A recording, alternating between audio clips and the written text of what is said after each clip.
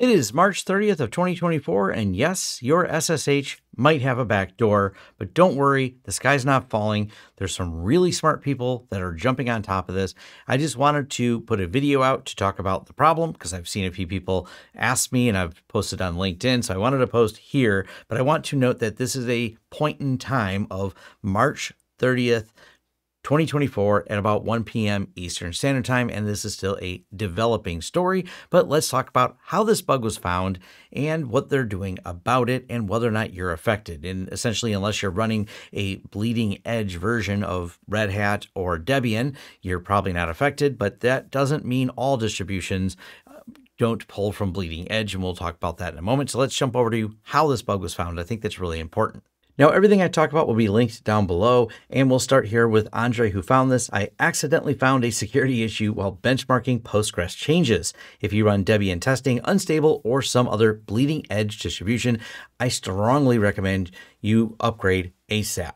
And essentially, he was running some micro benchmarks, and what's wild is he found essentially a small hiccup when doing these. This small hiccup didn't set well with him, and it led him to start pulling apart more and more why the build process wasn't right. And if we go to the actual post they have, after observing the symptoms around libzma, part of the XC package on Debian SID installations over the last weeks, logins with SSH taking a lot of CPU time and vol grind errors, I figured out the answer. The upstream XZ repository and the XC tarballs had been backdoored.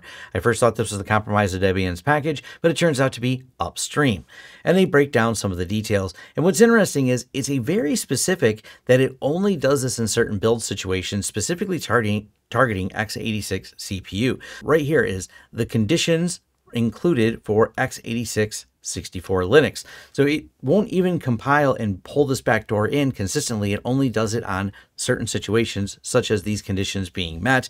And that is really concerning. There's a lot of detail that goes into the obfuscation of this backdoor. So it's actually the code and an obfuscated part of the code that when it's built, if conditions are met, it pulls in more code to create the backdoor. Now, NIST has assigned this CVE-2024-3094. There's all the details. As I said, this will be linked below.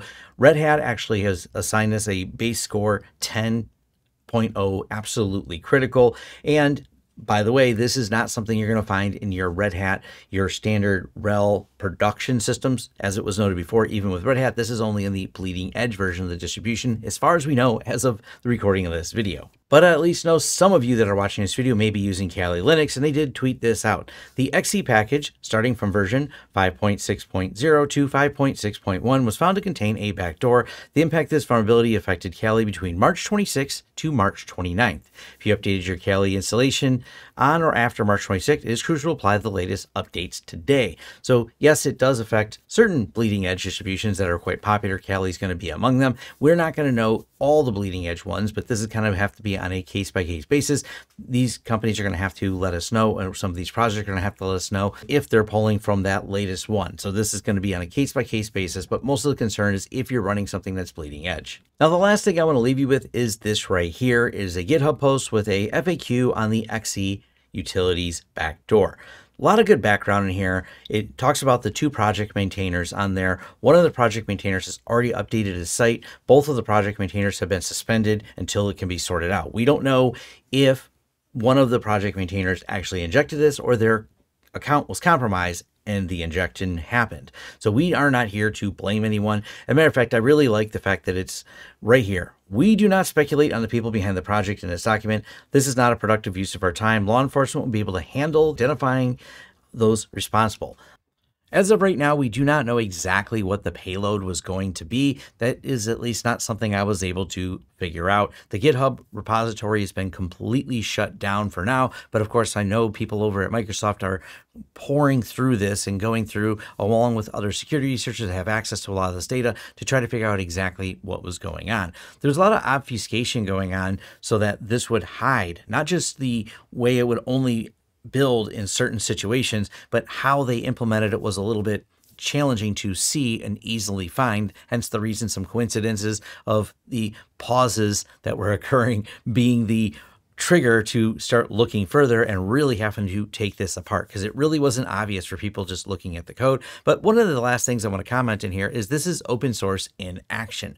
If this was going on in a closed source world, we wouldn't see it. We wouldn't have this level of commit and investigation that you have that is completely transparent in the open source world. Supply chain attacks are just becoming more and more the norm. We're going to keep seeing them, but the fact that we can unravel all of this, the fact that we have so many, despite the fact that Microsoft took it down, there are plenty of copies out there of all the GitHub history. We understand the build history, how long this was affected for, and so companies are easily able to, such as Kali Linux, say that, yes, these are the dates that were affected by for that particular library with that particular problem.